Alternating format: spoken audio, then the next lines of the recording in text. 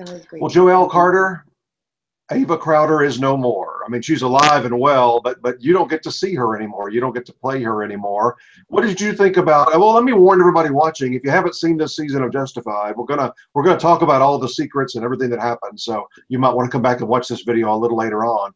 But what did you think about the finale for your character? I don't think it could have ended any better. And I always have a piece of Ava with me, so she's not gone forever. But I don't get to walk around as her anymore, so it is a little bittersweet. They ended her like a true Elmore Leonard woman gets to end. She kind of, for herself, for her own story, she gets away with it all.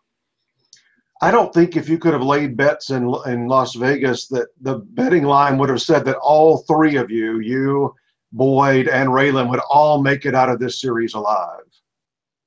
I don't think anybody expected that. There was so much back and forth the summer after season 5, discussion between Graham and the writers and Walton and all the cast, even just within the family there, who's going to live, who's going to die. And I think almost everyone wanted to die except for me. And we knew they weren't going to kill Raylan pretty much because you kind of can't kill the hero. But I think Walton was the big question mark, and the Marshalls. And I love that Graham went out there on a limb and said, no, I'm really thinking I want everyone to live. Well, when they were planning this season, did they ask each of you what you wanted, what your thoughts were? Yeah, we go into the writer's room and they kind of pitch the season, and then you have discussions of your dreams, and they're either crushed or they're fulfilled. So you kind of get an idea of the lay of the land and the direction, the ultimate goal, and then because it's Justified that anything could happen, and it kind of takes a life of its own as it starts to shoot, and so things do change along the way. I've seen people who were on the death block get brought back to life right before shooting. So anything can happen. As long as you're not in a body bag, Graham says, you can come back. So you knew before the season started pretty much where you were going to end up. I had an idea, yes. I didn't know how I was going to get there. I didn't know what was going to go on along the way completely. And that was why I wasn't 100% sure that it would end the way it ended. Because there was a time in between when things were getting a little shaky for Raylan's storyline, as far as that Ava wasn't really giving enough information to be an informant that he could rely on, and then why would he let her go at the end? So we really had to cultivate the path to get to that destination. Well, there was that time jump 4 years after you took off in the car, and he didn't know where you were, but he knew you were out there somewhere. So when his character comes to visit your character there in was it California, I believe? Yes. Just talk about shooting that particular scene and give us a little tidbit here or there.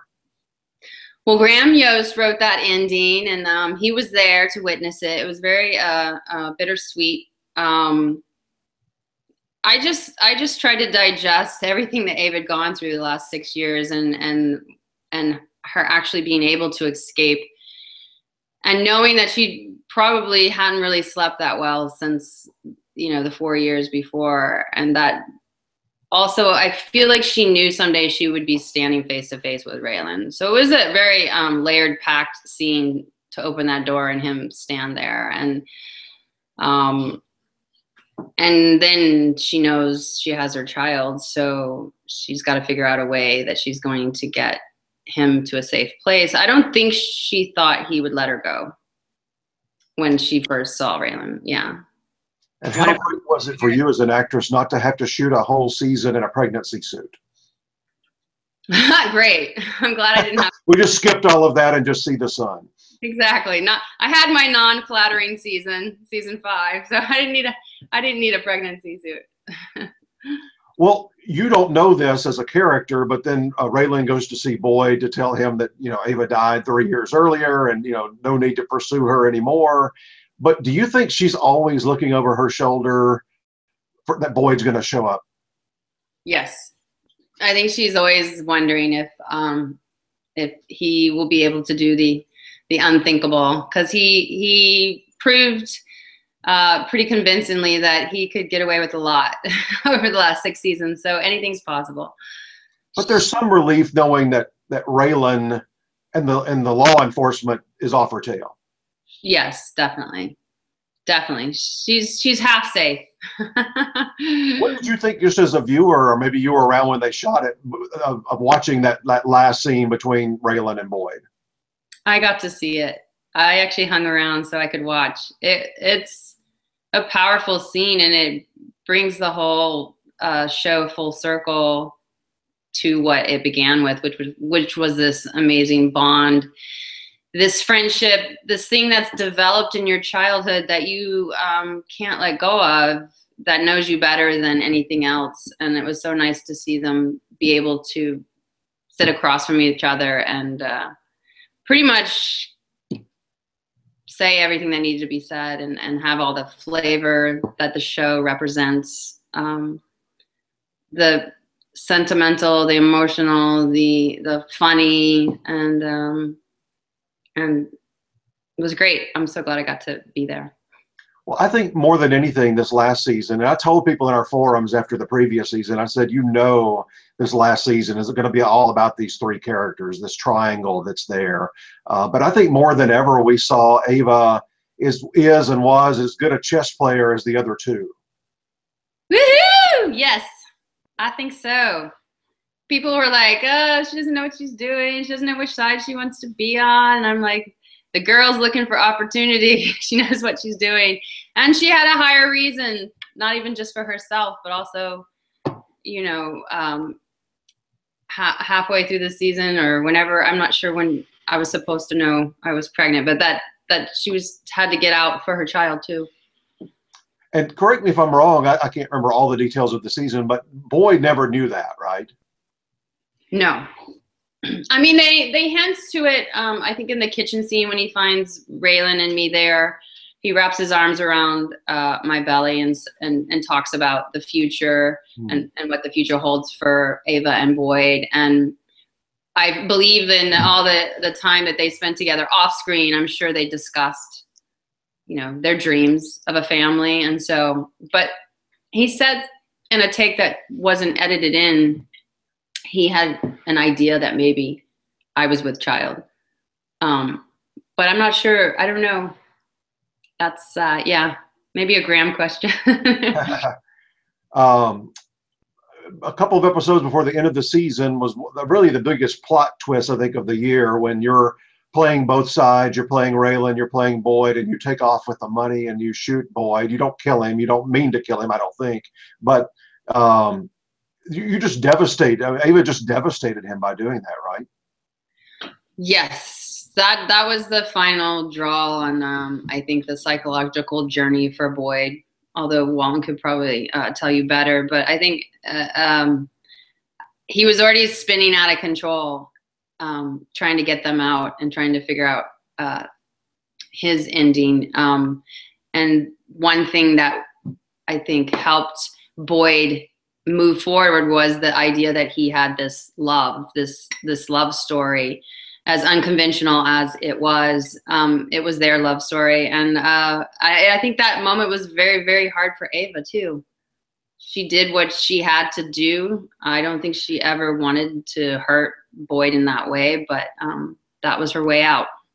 And I commend her for being that strong and for realizing that these two men were kind of obsessed about each other and were not going to let go of outdoing one another in the expense of even Ava.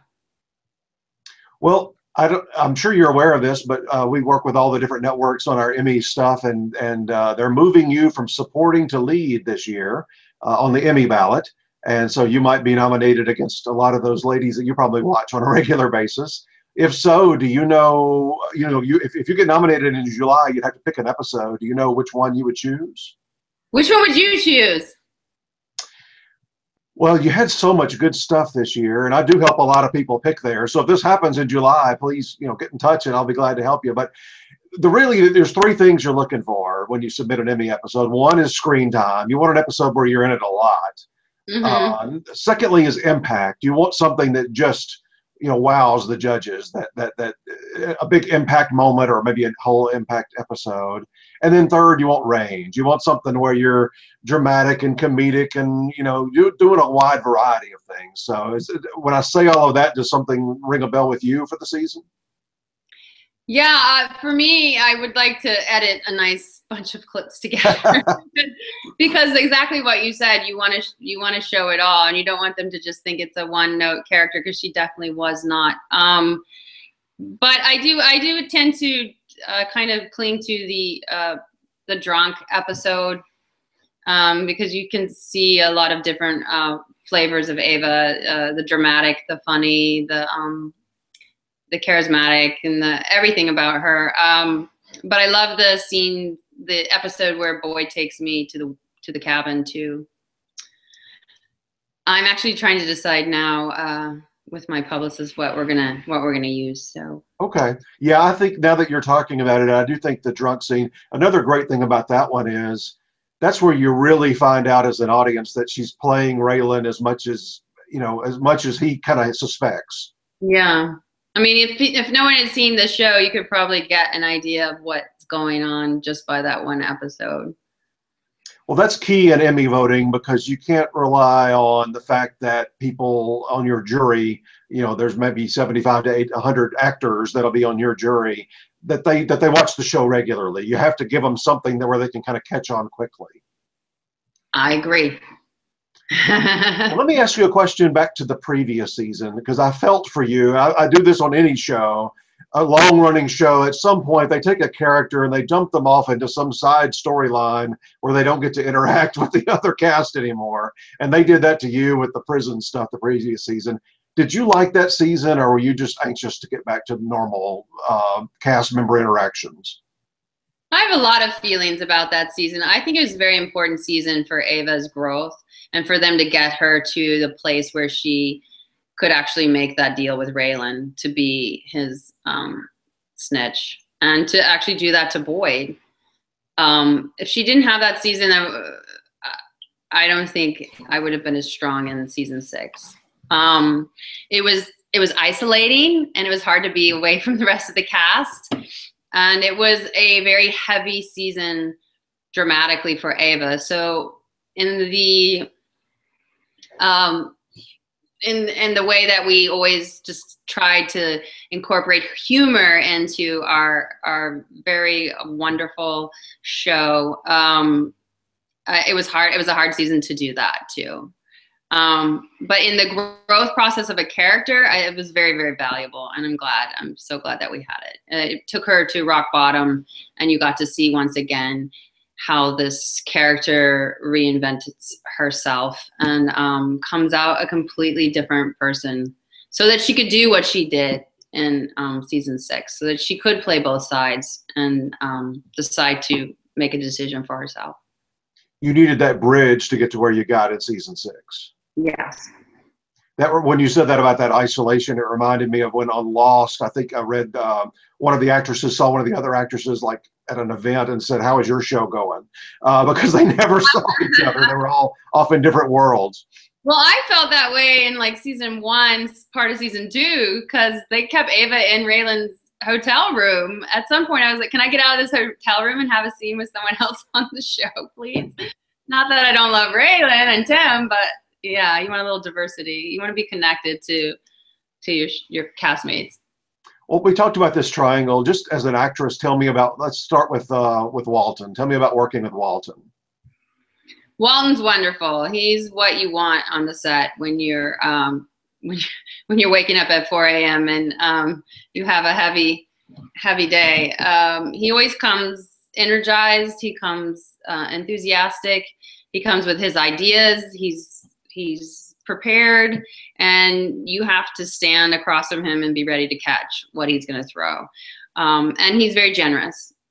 And he's a lot of fun to shoot with. He's definitely an actor's actor. It was a great experience. he has a lot of ideas for the show too, and he contributed a lot for his, not only his character but the show.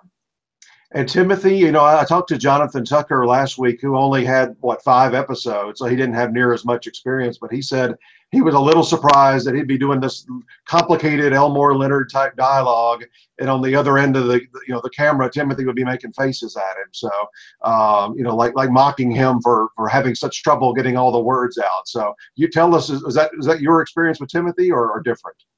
Yeah, Timothy's always having a good time. So that's, and I think that helps bring that lightness and ease into the character of Raylan.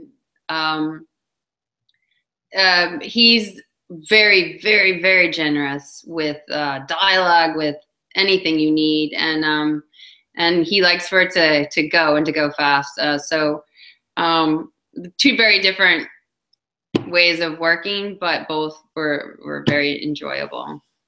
Did you ever have trouble with the dialogue? Was it difficult for you? No, I really didn't have that much trouble with it. The difference, I guess, is that Tim was always willing to run. He'd run it 1,000 times, and so that, you know, we'd get the pace and we'd get it out. And I think most of my heavy dialogue scenes were with Tim. So I did have a lot of stuff with Walton, but when you're with Boyd, it tends to be he's doing most of the talking. Well, that's true. That character, yeah, very flowerful. I remember, was it Mike O'Malley saying something about, you know, never met, I don't remember the exact word, but never met a word he didn't like, or a sentence he didn't like, or something. Uh-huh. Yeah, he loved. Now, talking about guest actors, all these 6 years, just tons of great people came in for an episode or a whole season or whatever. Was there one that just really stood out for you, working opposite? I loved working with Zachariah, Uncle Zachariah, Jeff Fahey this season. Really, talk about giving. He was a very generous, wonderful actor. And I loved him as my uncle.